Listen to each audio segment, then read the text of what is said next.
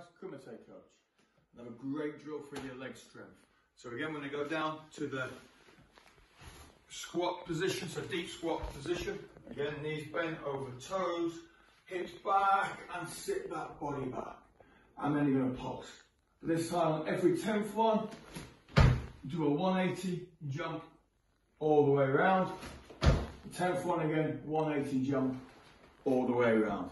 Make sure you nail that landing, land smoothly without any noise. Take the impact through the muscles, not through the joints.